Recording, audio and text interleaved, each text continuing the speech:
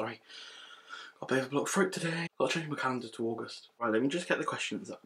Right, got the questions. Hello everyone, it is Sol, and today I'm going back to quite an old video. Well, type of video, because basically when I started my channel I didn't know what YouTube videos to make, so I tended to just make tags all the time. But I've kind of like thought my own videos recently, but I got tagged in a tag by my friend Emily. She made this tag, it's called the music tag. So yeah, so she made this tag and it's called the music tag, and yeah, it's called the music tag. The tag is just made to answer questions, so I'm gonna answer the questions now. Clean my glasses while I'm waiting here. Seems like the whole house just wants to make a load of noise while I'm waiting. First question is, what is your current favourite song? And it is Don't Let Me Down by... Oh, don't harm me against that. Don't Let Me Down by the Chainsmokers feat. Daya.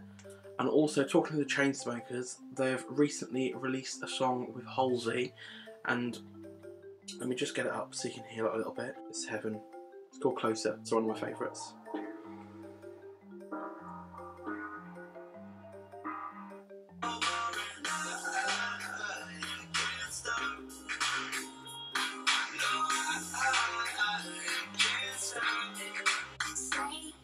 Here she is.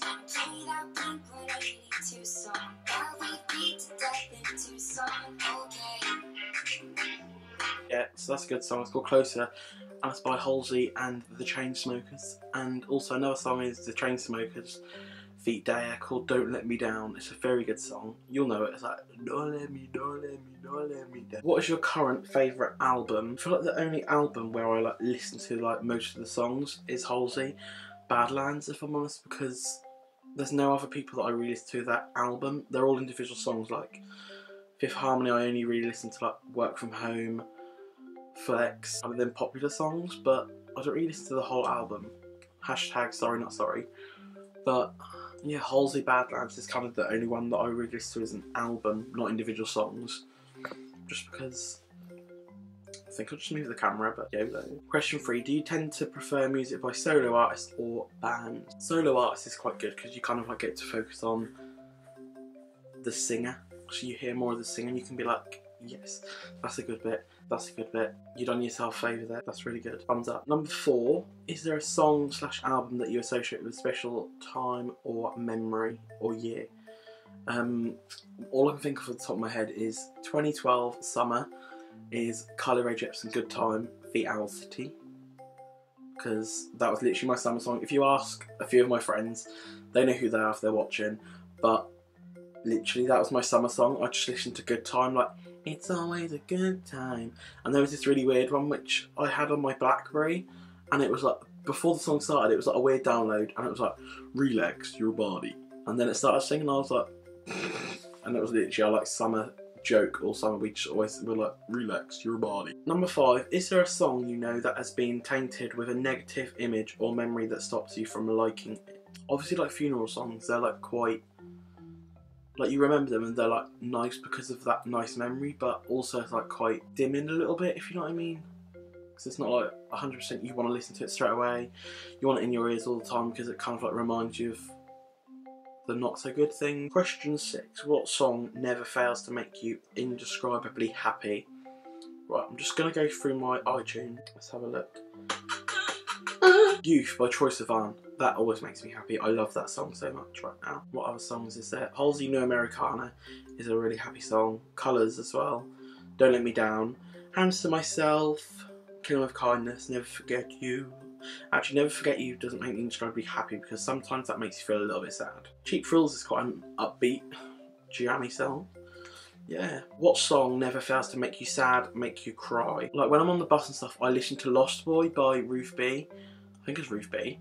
And it is really sad. I don't cry, but it is emotional. Oh my god, Corinne Bailey Rae, Like a Star. And it's all slow and like, just like a star in the sky.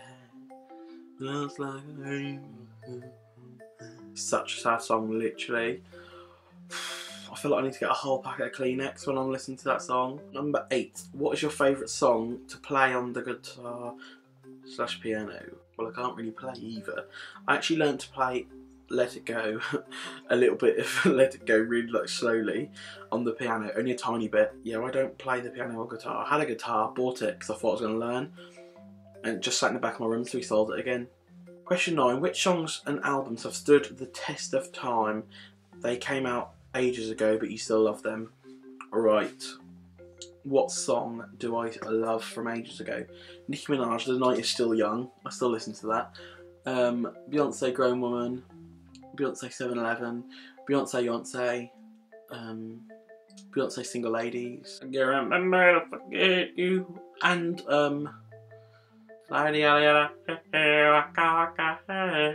That one.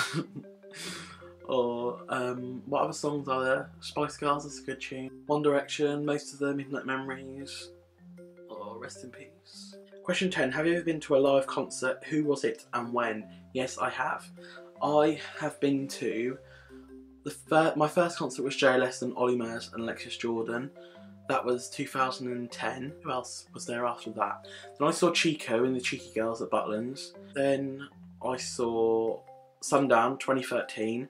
I saw Jessie J, Labyrinth, Tiny Temper, Wiley. Wiley was the best. Titch, loads of few little people there. Who else was after Sundown? Then there was One Direction 2014 at Wembley with 5 Seconds of Summer. Amazing. Then there was BBC Radio 1 Teen Awards, and that was Ariana Grande, Rixton, Labyrinth, Ella Henderson. Yeah, Ella Henderson. Oh, the Vamps. I've seen the Vamps at Sundown 2013 as well, when they were really little, but now they're really famous, which is really annoying because I'm like, thanks. Yeah, and then obviously I've got V Festival in 2 weeks today. Oh, actually, literally my arms have just gone really shivery. And that is going to be Halsey, Justin Bieber, Sia, DNC, aka Joe Jonas, my childhood,